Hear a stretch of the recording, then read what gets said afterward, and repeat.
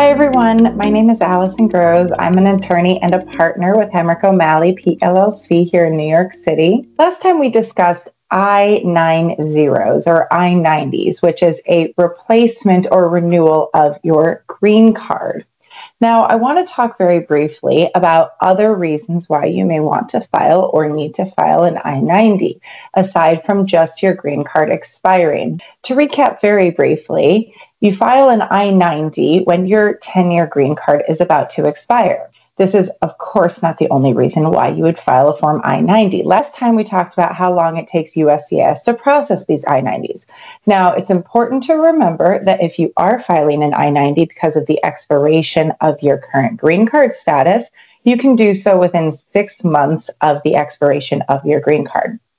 What are some other reasons why you would want to file an I-90? Well, an I-90 can be filed for various reasons, such as if your green card was lost, mutilated, or stolen.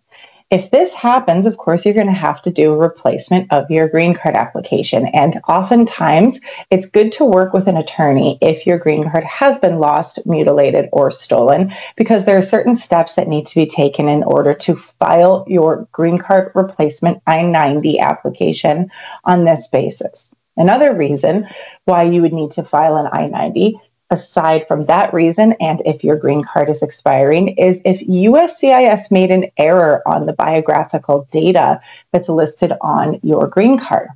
If USCIS made this error, of course, there are certain measures that can be taken to waive the filing fee of the I-90.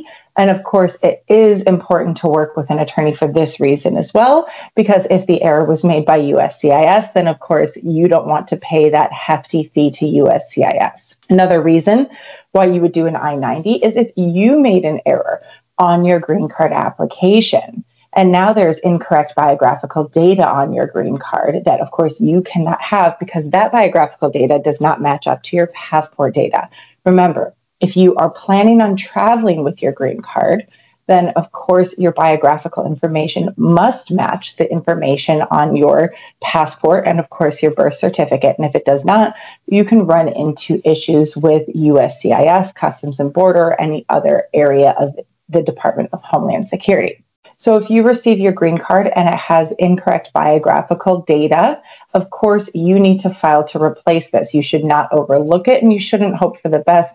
You need to have the correct information so that you can avoid running into any issues down the line. Now, of course, these are the most common reasons why people would file an I-90 application with USCIS. However, there are additional reasons that are a little bit less common, but of course necessary when these circumstances apply to your particular case that would require you to file a Form I-90. Some of those include if you are a certain age and you received a green card under the age of 14, and of course you turned 14, and you need to replace your green card based on certain fingerprints that need to be taken. Another reason is if you are taking up certain commuter status, where you plan on being outside of the United States for significant periods of time for employment or other reasons. You can, of course, obtain a special green card status on this basis alone. And for all of these reasons, you should be working with a qualified immigration attorney to help determine whether or not you should be filing a green card on this basis or for any of these other bases.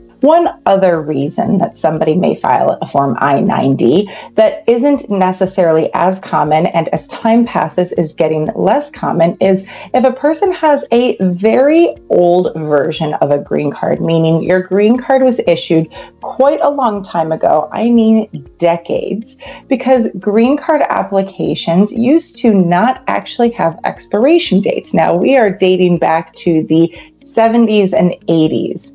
However, if you have one of these green cards and it does not have an expiration date, technically you are supposed to apply to renew your green card on a Form I-90 so that you have a newer version of the card, of course, with up-to-date biographical information and, of course, the standard expiration date that now applies to all green cards. So there's many reasons why you would need to file a Form I-90 application. As I said previously in this discussion, it's extremely important to work with a qualified attorney because there are not only various reasons, but various nuances to how to apply and what supporting documents need to be provided with your application for a replacement of your green card. With that being said, we here at Hemrick O'Malley answer people's questions every day about I-90s, about the replacement of their green cards, or about any other immigration matters. You can feel free to find us online at hemrick.law, or you can call us at 833-848-7838. And until next time, I look forward to talking to everyone again soon.